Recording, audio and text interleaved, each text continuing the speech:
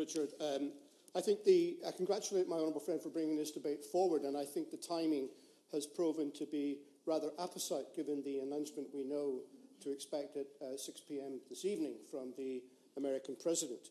And I'll say a little bit more about that in a moment. But I wanted to start by just focusing on the humanitarian aspect of what we're talking about when we talk about demolitions, by reading from a letter from Nasser Nahaira, who is the leader of the village council of Sisaya, a village on the east of Jerusalem in the South Hebron Hills. He says that on the 22nd of November 2017, the Israeli State Attorney's Office announced that within 15 days, they plan to demolish 20 buildings which represent 1/5 of our village.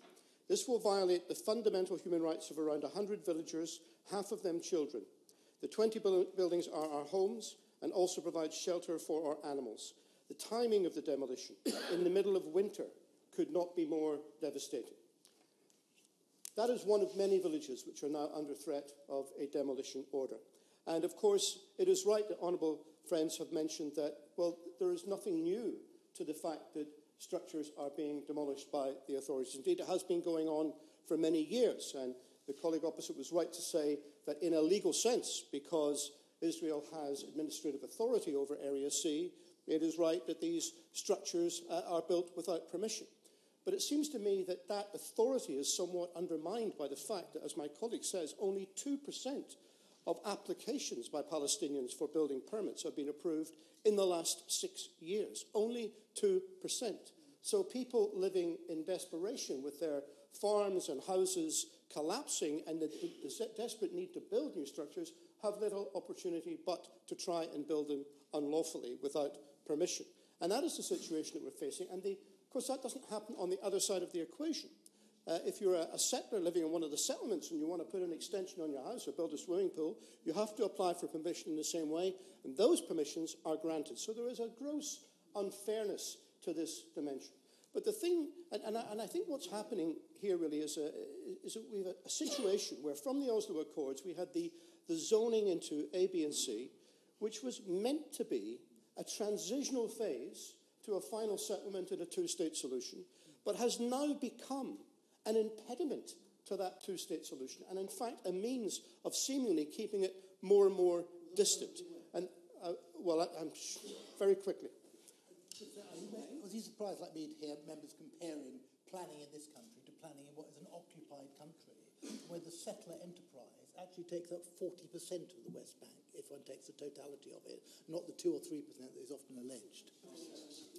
Indeed, my honourable friend makes a very good point.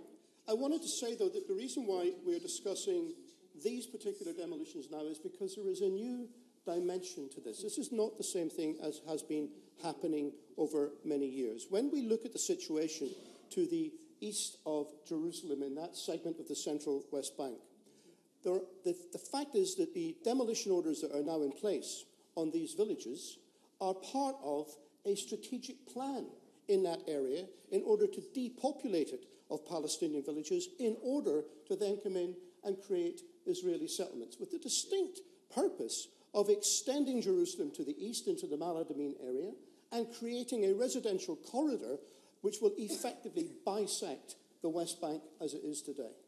Now, the fact that that is part of a strategic plan and involves the forcible displacement and relocation of people who are living under occupation is, many legal authorities say, in itself an act of violation of international law, and it is, as colleagues have described, a war crime. Now, I want to ask the Minister, when he comes back, whether that's his assessment also, and whether he believes that what is happening with the forcible displacement of civilians within a militarily occupied area, whether that also constitutes a war crime. And if that's not his view, why not? If it is his view, then what on earth are we going to do about it? Because the problem is this: if these go ahead, and if those within the Israeli cabinet get their way and bisect the West Bank, it puts even further into the distance any prospect of a two-state solution. It puts a sustainable, peaceful, long-term agreement very, very far beyond the horizon. And that is bad, not just for the human rights of Palestinians. As people have said, that is bad for the long-term security of Israel itself. So there's every reason why we should be concerned and see this as a different phenomenon to what has been happening in the past. Let me turn to the announcement we are expecting at 6 o'clock from the leader of the free world. This was trailed yesterday that the American government intends to state its policy as recognising Jerusalem as the capital of Israel. This is a horrendous mistake, in my view. Everyone knows that that Jerusalem is a city of great significance for the three major Abrahamic religions in the world, for Islam, for Judaism, and for Christianity. Everyone knows that it's disputed. Everyone has a claim. And if the president genuinely goes forward with this policy, then he will be seen to be taking sides in that debate. And there is a very great possibility that we will see this conflict escalate to more of a religious conflict than it has managed to become so far. And I fear for the region and I fear for the world if that is allowed to happen. But there is another aspect to what the president will do, and that is that there are many people desperately on both sides trying to find a solution, trying to compromise, trying to accommodate each other. And the rug will be pulled from underneath their feet if the president makes this statement and is seen to be so partisan in his dealings with this area. But it creates a further problem, and it creates a problem for our Foreign and Commonwealth Office, and that is this, that until now we have looked to America to be a broker in the situation.